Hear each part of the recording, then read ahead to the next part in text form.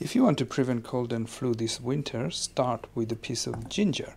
Then smash the ginger. This helps releasing ginger juice during the brewing process. We also need half a lemon.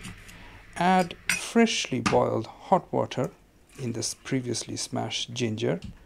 Add a teaspoon of tea of your liking. I'm actually using long leaf Assam tea over here. And let it brew for 5 minutes and leave it aside.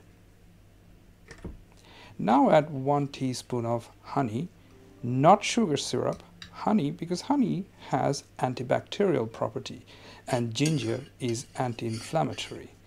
And the half a lemon is full of vitamin C. It's going to give you whole day protection from cold and flu.